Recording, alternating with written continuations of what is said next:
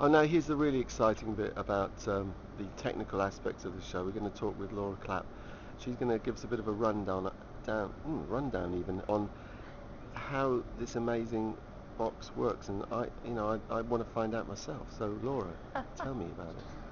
Sure. Well, Voice Live can work in any number of ways, but for Howard's show, I'm using it to its fullest, which I really like. Yay! Because I get to play the harmonies, I get to have the Voice Live create the harmonies based on the key of the song, and then I'm also doing all my vocal effects. So we do one track called Just Look at You Now, and it's my favorite because I get to use the Voice Live a lot on that one. And I'm actually triggering... Just such good chords to work with.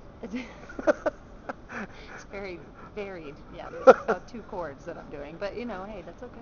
They're 2 very exciting chords. So I have this Novation MIDI controller hooked up to my Voice Live via MIDI, and then my microphone's plugged in right here, and then I've got 2 balanced outs that are going straight into the snake, and that's the whole setup. So that's why it's so cool. Howard loves it because you like it because it's so simple and easy. Yes, it's simple, easy, and very high tech, and nobody else on the planet is doing it at the moment. But Right. maybe after this they will be. Maybe. Let's hope so, for TC Helicon's sake, because I work for them. Little shout out, sorry.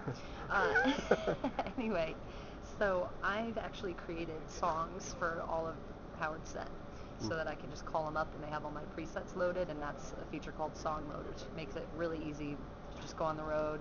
You can reorder it on the fly, which I've done for this gig, and then just work with it and call it the songs as you need them. So let's hear what it sounds like real quick. So in this song Just Look at You Now, I'm actually going to control the harmonies using my MIDI controller, and that sounds like this.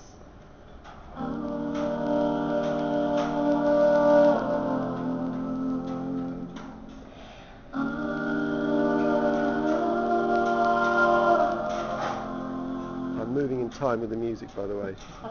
It's creative video. Very good, very nice. So I'm singing the lead and then playing the 3 voices of harmony, and so I can actually recreate exactly what I'm playing here. What was that click then? What did you do with did you change the patch, Yeah, did you? well, I turn the harmonies on. Yeah. And then off. I see with that. Show me that again. Show my pedicure. Yeah, it is. Yeah, and then for the second part of the song, I have a different patch that's on there, so I can just change the patch by hitting the step button. Now I'm going to step 2, because in song mode you store individual steps for the songs, and they represent different presets that you physically step through. So. Okay, so show us the chord then you were doing, and which notes is it actually doing? Which is your voice and which is the, Oh yeah. I'm singing That's what I'm singing as the lead, and then the chord is.